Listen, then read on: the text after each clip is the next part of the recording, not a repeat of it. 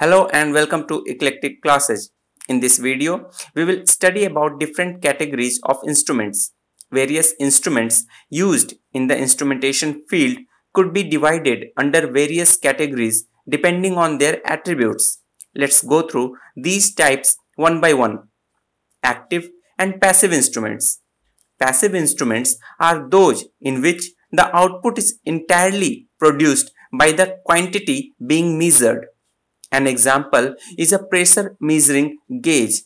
Here, the fluid pressure is translated into pointer movement to display the measured quantity. Active instruments are those in which quantity being measured modulates magnitude of some external source, be it electrical, pneumatic, or hydraulic. An example is a float type tank level indicator with potentiometer. In this kind of instrument, tank level changes float position, which in turn changes the position of potentiometer arm, which changes the electrical signal. Here we see an external energy source is being modulated from the quantity being measured, so it is an active instrument. Null type and deflection type instruments.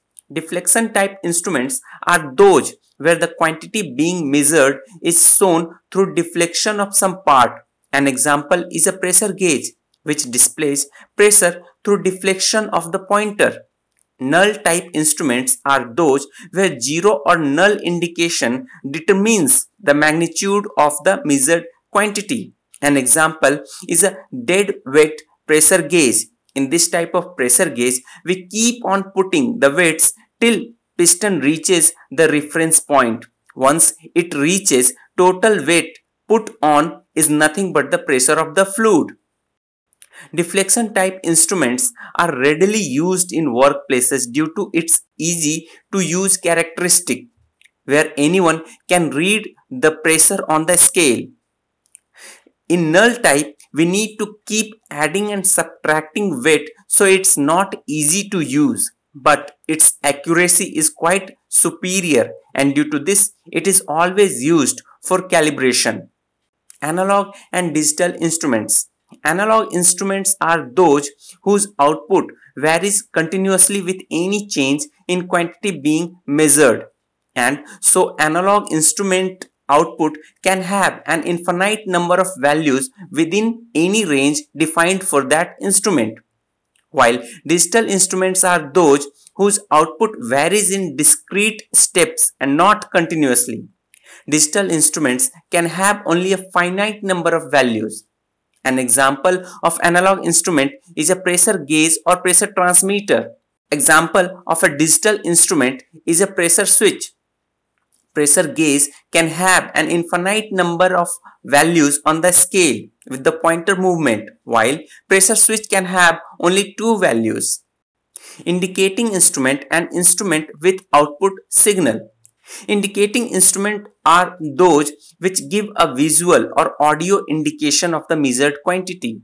An example is a pressure gauge. Almost all of the passive instruments are example of indicating instrument. Instrument with signal output are those which provide an electrical, pneumatic, or optical or any other type of signal based on the measured quantity. These instruments are used in control systems. An example is pressure transmitter, which provides a 4 to 20 milliampere signal based on the pressure measured. Smart and non-smart instruments. Smart instruments are those which can adjust the measured quantity values as per local conditions without any need to refer to the central controller. Non-smart instruments don't have any such capability to react as per the local conditions. Smart instruments can have remote calibration capability, self-diagnosis of faults, accuracy measurement, error compensation, etc. Non-smart instruments don't have any such capability. This was all about instrument type. If you have not subscribed to my channel, do subscribe for getting updates of my new videos. Thanks for watching. Stay tuned. We'll be back soon with my new video.